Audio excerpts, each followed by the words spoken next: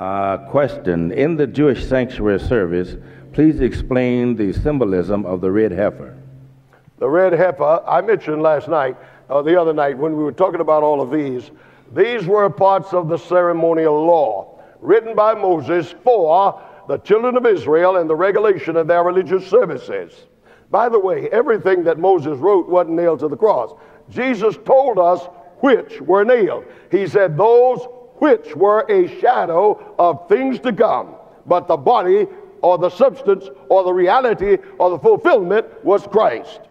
Now everything that pointed to Christ was a shadow, and that was nailed to the cross.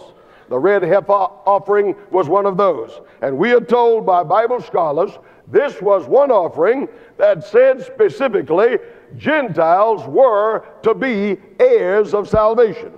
This sacrifice was killed outside the city, and it represented the fact that those outside of Judaism could be saved through the blood. There is no remission of sins without the shedding of blood. All of these things pointed to Jesus, who would shed his blood for lost men everywhere. God so loved the world that he gave his only begotten Son, that whosoever believeth in him should not perish. Whosoever, regardless of who you are, where you come from, what your ethnic background is, what your culture is, if you have faith in the Son of God, you may be saved.